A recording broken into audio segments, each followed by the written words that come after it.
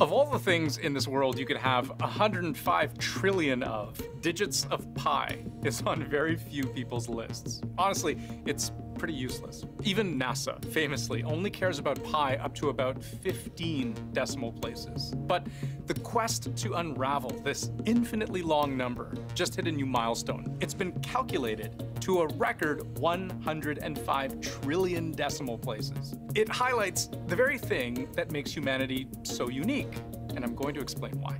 Pi as a number is a universal constant. It pervades all of the cosmos. And so I suppose that there's some mystical awe about pi and how fast you can compute these digits.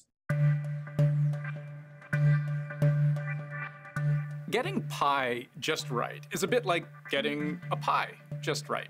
Imagine you're teaching a robot how to bake. How big of a pie crust do you need for this pan? Well, math can help here. The diameter across the top of the pan is about 10 inches. So the circumference of the circle, how big a pie crust you need, is the diameter times pi, 3.14.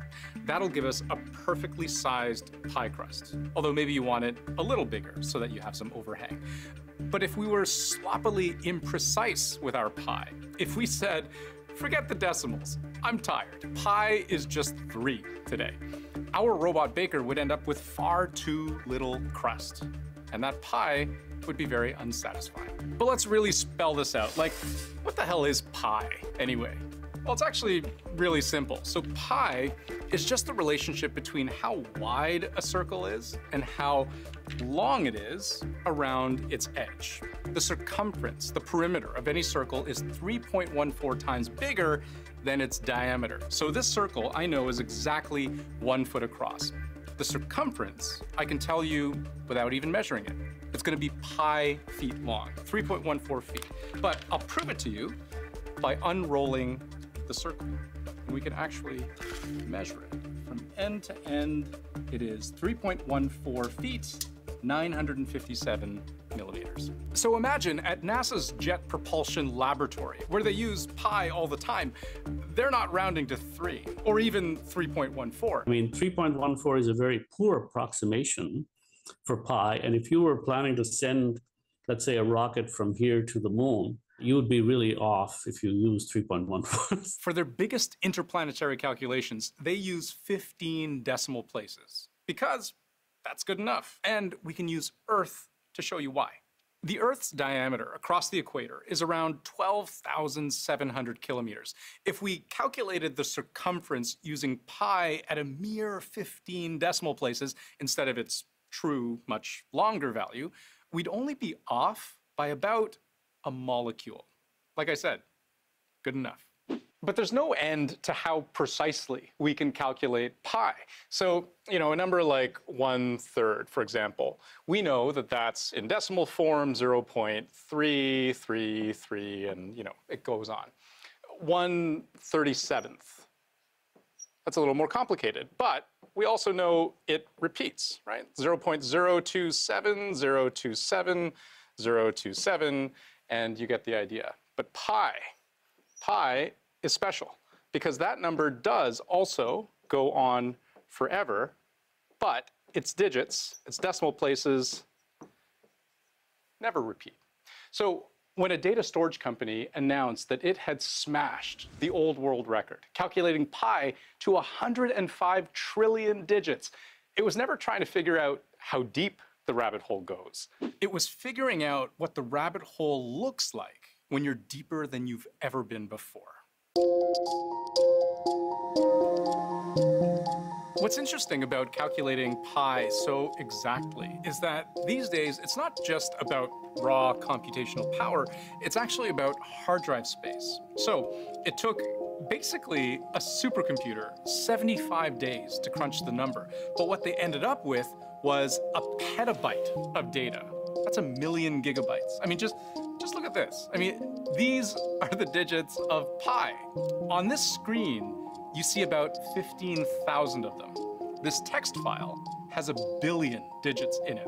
But I can't even fully open it because my browser keeps crashing Either I get a status breakpoint or an out-of-memory error message. So imagine what kind of computer you need to crank out a text file that's 100,000 times longer than this. It's very difficult to wrap one's head around these humongous numbers because we really don't even know, the number. So we may say 10 followed by what, I don't know, 25 zeros or something like that. But yes, the human mind has difficulty grasping the infinity of numbers. I mean, it's probably more than the number of sand particles in the Sahara Desert. Okay, so let's say I'm writing out all of the digits to pi. And I'm writing pretty small because I want to try to fit it all on one line all the way down this wall. With all of the digits that we now know, how many of these walls would we need? Not 1, not 2, not 10, not even 100. We'd need 400 million kilometers of wall, which is basically from Earth to Mars twice. So why do such insane math? If there's no earthly application of pi past a handful of decimal places, like, what's the point? Well, 3 reasons. 1, calculating pi as precisely as possible has for a long time been used as a kind of benchmark for testing programs, new ways to store data. High precision math, optimizing algorithms, it makes for better hardware, better software. And that in turn affects everything from weather forecasting to DNA sequencing. 2, it really is like Alice in Wonderland. I think there are lots of things about pi we don't know. There are questions in number theory, which is my specialty, about how these digits distribute themselves and if there's a certain pattern to these digits. So all of this is an opportunity to geek out, right? I mean, it's mathematically kind of cool to know that the 105 trillionth digit of pi is 6. But are there as many 6s as there are 4s in pi? For example, how even is the distribution? Or how often do we get kind of cool things that happen, like right here where you have 3 1s in a row? But the third reason humans can't stop calculating pi to further and further extremes is the same reason Joey Chestnut ate 72 hot dogs in 10 minutes. Nobody needs to eat that many, but it's a thing because we make it a thing, because it's measurable, because it's a challenge. 757789609 288419716939. And ultimately, the question humans never seem to stop asking, if we can do something, why wouldn't we?